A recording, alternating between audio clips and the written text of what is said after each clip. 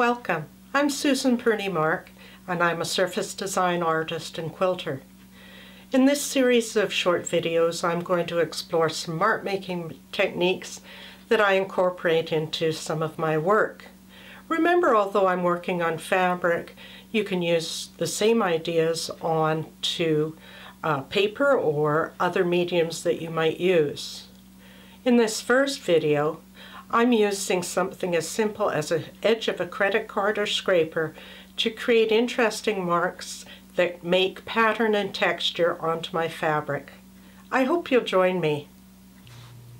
Let's begin by looking at some of the supplies we'll be using for our mark making. I've got a textile paint, black neopaque, which is a nice dark intense black. I have a brayer for spreading our paint. This is my tool that I'll be using for the first of our mark making.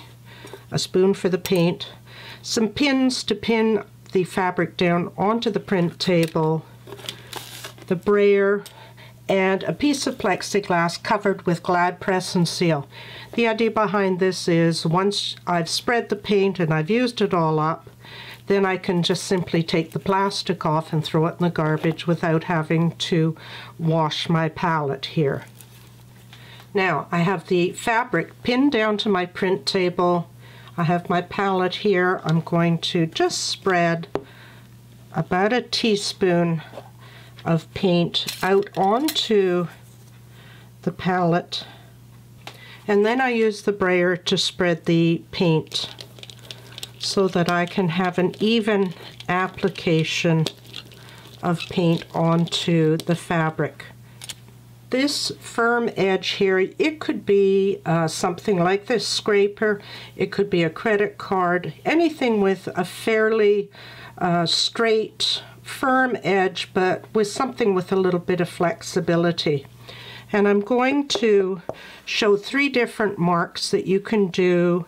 You could use other colors, you could use different fabric. The choice is up to you. It's just that the black paint shows up really well on the white. I'm beginning with some just straight lines and using the edge of the little scraper.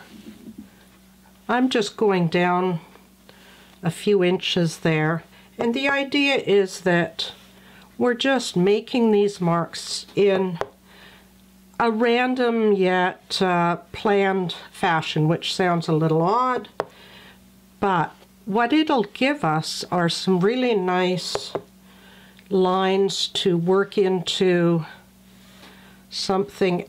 So I'm not really thinking too much at this point what I'll be using the fabric for. I know that I can cut these lines across in a horizontal fashion to create stripes.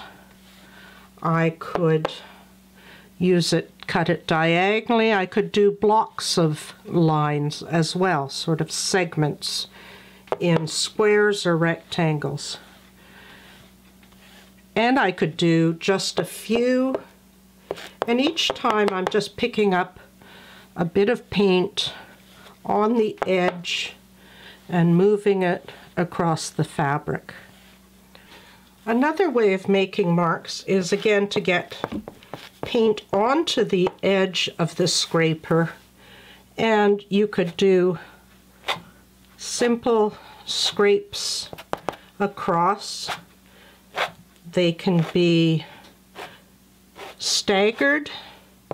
You could do them in a straight line along there. And another option would be then to go in the other direction.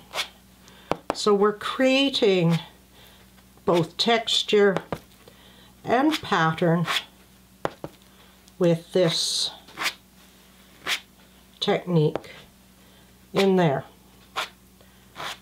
And again, cut up into a composition.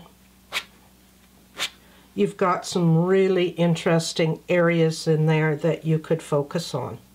Now another way of working might be to use the edge of your scraper and help it to do curves by bending and moving the scraper across the surface of the fabric and creating some really lots of movement in here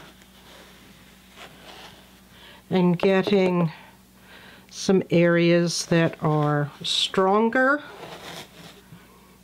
and some that are much lighter. Now I'm using white cotton fabric, but you could think of maybe some linen, some fabric that you've already worked pattern or texture into by screen printing or other mark making. You could try a variety of different colors, so each movement across the fabric is with a different color of textile paint. And remember that these would need to be heat set once they're dry as well. So these three ideas are just some of the many possibilities that you can use by creating marks onto your fabric. Thanks for watching. You can see more information about me on my website at susanpm.com or visit my blog at susanpm.blogspot.com. Thanks for watching.